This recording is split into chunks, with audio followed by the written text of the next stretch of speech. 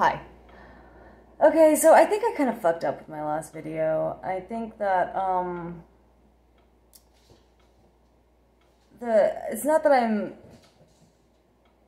I felt like maybe I misdirected a lot of people with the last time that I wanted to say that, I don't want to talk about my eating disorder anymore, and then I kind of realized that sucks too, because the entire purpose of this channel was, like, I felt like we were being silenced. And then it's like, in the end, I'm just gonna give up and let everybody silence me. Like,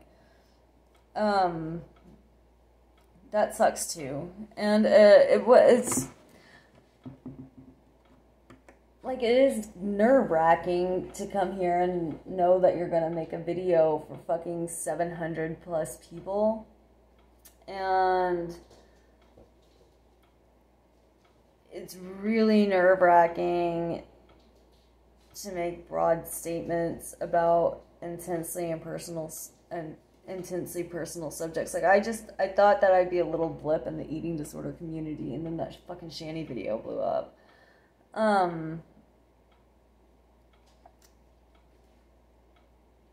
And I kind of started to notice years back whenever I first shaved my head, that, like, I started trying to take being a role model more seriously, especially because, like, all these fucking, like, 13, 14, 15-year-old girls would come up to me and be like, you are goals. I'd be like, fuck off, you little shit, I'm trying to buy drugs. But, then I started to think about my YouTube channel, like, wow, I should monetize that shit. Like, because, like, I dress a certain way, and I know that, like, teenagers are going to try to emulate me, and, that's very nerve-wracking, but at the same time, I don't necessarily think that I should be scared into silence, because if I just stop talking about it, and, like, eating disorders aren't going to go away. They've seriously, like, this isn't a new phenomenon. This did not start with Vogue. Like, this didn't start with, Franz Kafka had an eating disorder. Like, I've said that several times on my channel. Like, he's, like, one of my ultimate examples. But Lord Byron did as well. I think it was Lord Byron. No, it wasn't Oscar. I want to say it was Lord Byron. I don't think it was Oscar Wilde. I think Lord Byron was also rumored to have suffered from one. Queen Anne Boleyn, the fasting girls back in Victorian times. Like, they like this. It's as old as people have been eating. Yeah, some people struggle with their sleep, some people struggle with their food, some people, like, it's always been a thing throughout history. It's blown way out of proportion for a lot of very profound, multifaceted issues. And,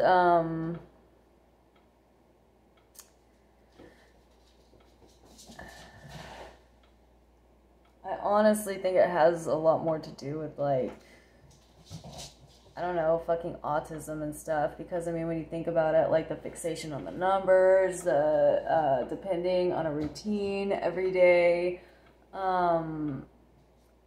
the black and white mindset, like, there's just, like, so many little like, it all makes sense.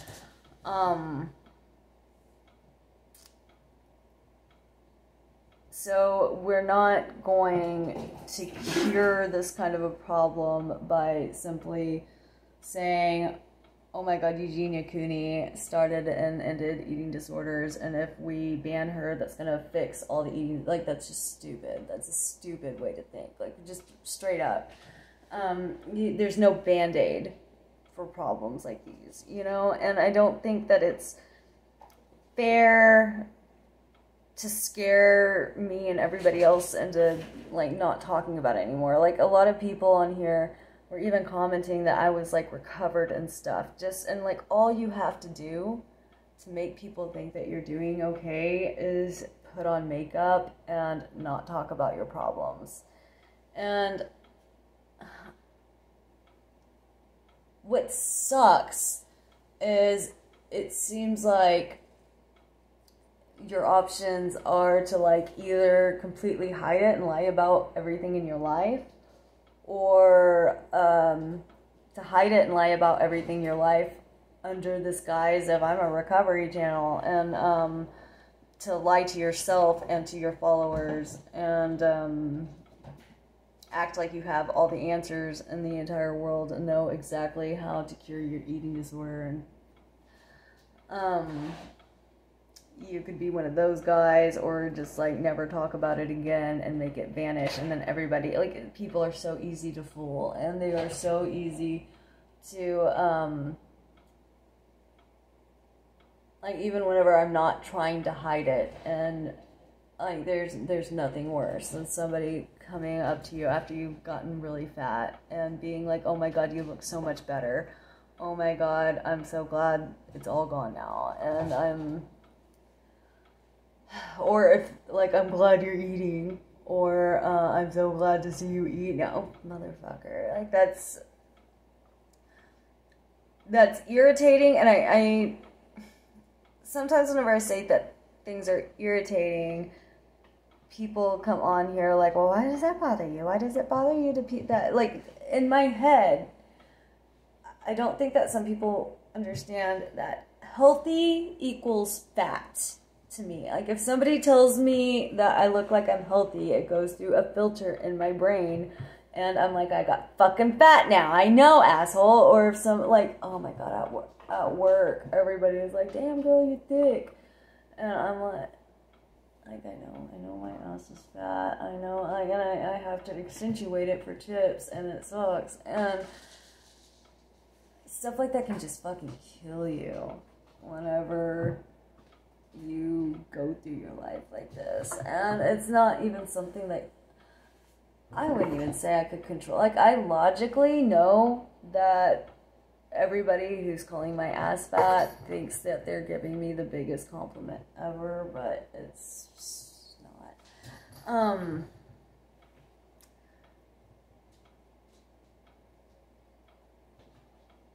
And I feel like people are essentially told,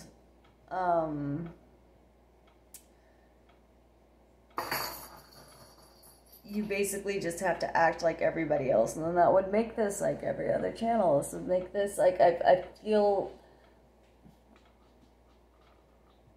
like having people in my comments telling me that I'm super honest and that I'm kicking ass at recovery at the same time is a lie. I mean, I have an eating disorder, and I love my eating disorder. I love it so much that I'm scared it's going to leave me. And I protect it. And I felt like hiding it away was part of what I had to do to protect it.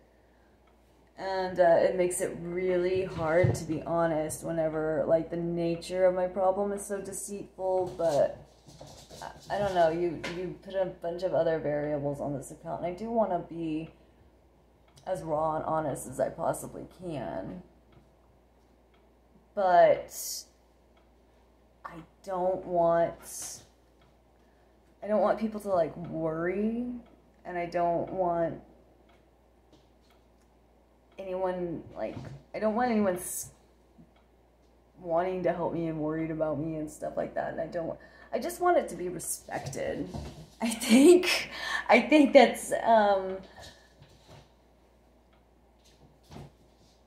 end goal I've always kind of had, of being like, hey, I'm crazy. Like, just straight up. It is what it is. It's who I am. And if you can't deal with it, fuck off.